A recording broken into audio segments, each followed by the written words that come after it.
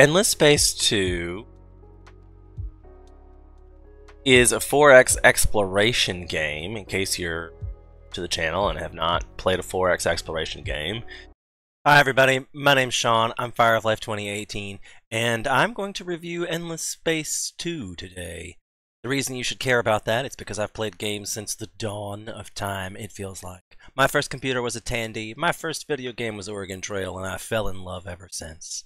Endless Space 2 is definitely one of those games you should stick around to the end to see how we review it. For our first metric, let's talk about replayability. I ranked this as a 10 out of 10, because there's so many races.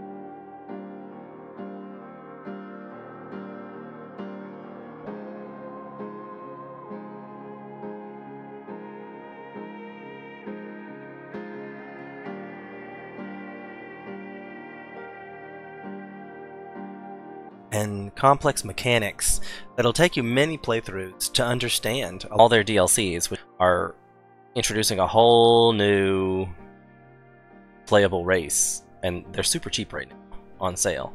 Story. I give this game a 5 out of 10 on story. Each individual race has its own story, as we're watching in the background, then I clip in another one of the one we played on stream afterwards. Has their own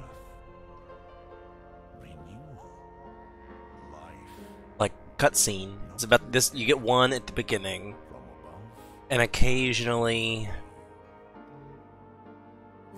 you get like a quest or a story as it pops up through, but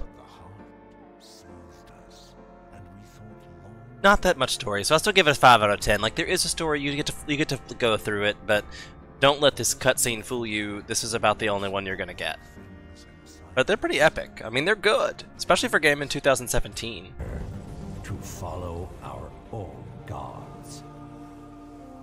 For the warrior walks a path, but the blade foresees. Squeem Factor is 0 out of 10. This game has no gore whatsoever. They're gonna watch some combat here behind me, and it's actually one of the most about the game. Which also leads me directly into graphics quality.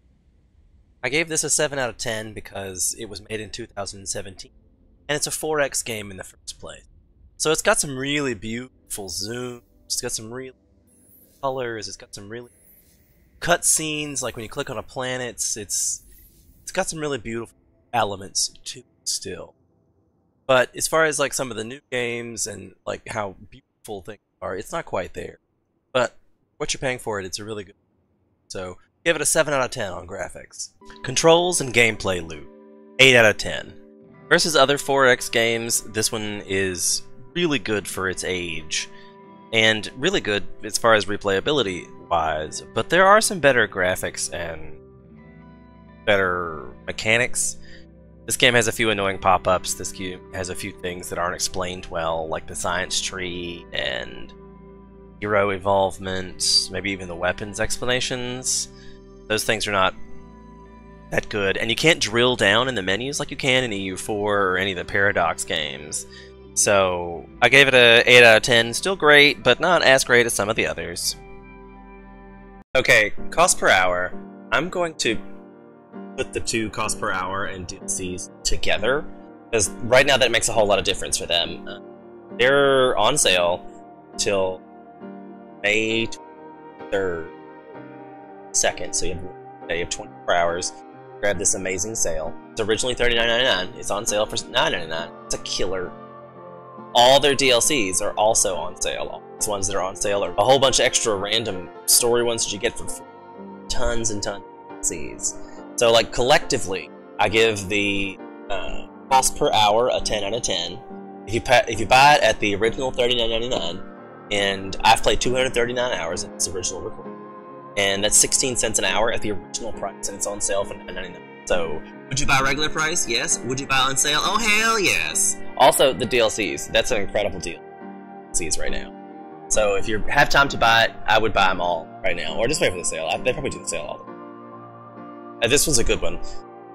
It's a good game to purchase. 10 out of 10 should you buy. 10 out of 10 spend the money on it right now. Okay. Don't forget to like, subscribe, and follow if you liked my game reviews and you like the way I do it. Otherwise, tell me why not in the comments below. I'd love to hear it. Thank you so much. Have a great day.